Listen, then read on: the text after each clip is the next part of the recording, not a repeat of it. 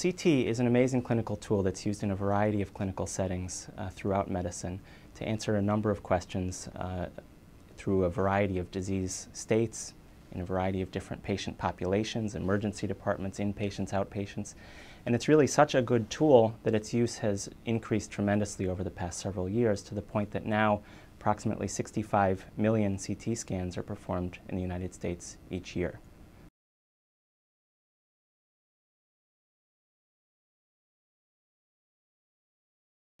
Because of the way the CT images are acquired, it does produce more radiation exposure to the patient than many of the other imaging studies that we do in radiology. And while the exact amount of radiation exposure patients receive varies significantly depending on the body part imaged or the clinical question we're trying to answer or the size of the patient, as a rough rule of thumb, a CT of the chest produces about 100 times that of a normal chest X-ray study, or about 20 times that of a typical mammogram study.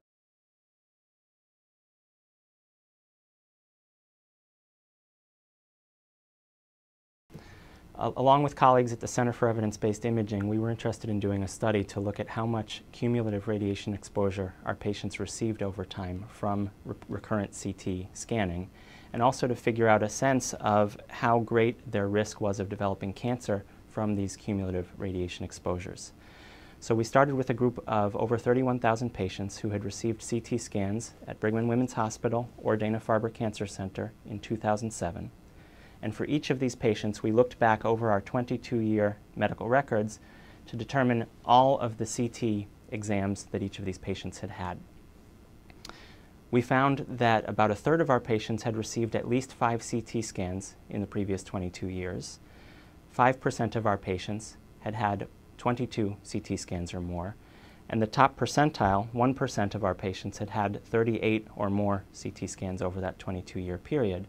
with an average for all of our patients of over 6 CT scans apiece. So once we had this cumulative CT history for each patient,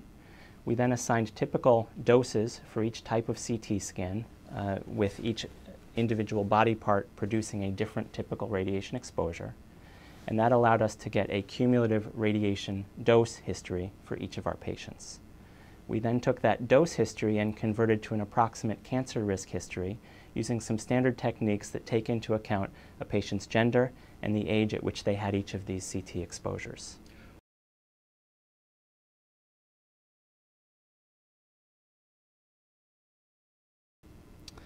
Well, fortunately, we found that the majority of the patients in our group accrued relatively small cumulative radiation-induced cancer risks. We did find that about 7% of our cohort had had enough cumulative radiation exposure from all of their CT studies over time to increase their cancer risk by 1% or more above baseline.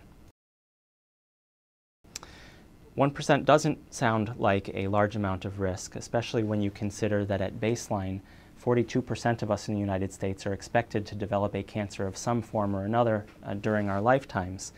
But what we really need to think about when we're talking about medical imaging is weighing the risks of the imaging against the benefits of the imaging.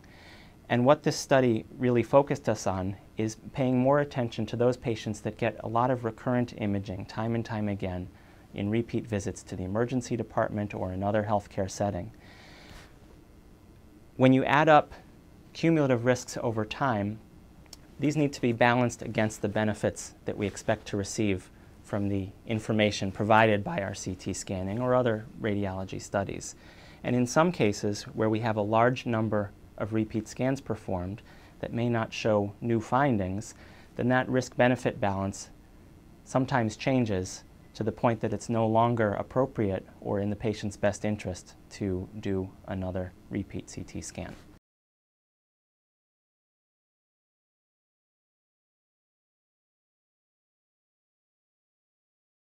One of the challenges for our ordering physicians when they order one of these CT scans is it's really difficult for them to get a sense of how much cumulative imaging and cumulative risk their patient has accrued. So one of the tools that we're working on developing here is called a decision support tool. And what would happen is when a physician orders a CT scan for one of their patients, what we would do is automatically gather all this information, count how many CT scans the patient has had, give an estimate of what their total radiation exposure is and what their total cancer risk is from our previous imaging, and create a pop-up screen for the ordering physician in real time to alert them this patient has had enough previous imaging to place them at high risk for developing cancer from our recurrent CT imaging. Does that risk-benefit balance still make sense that you'd like to proceed with this scan today, or is there a different approach that might be preferable?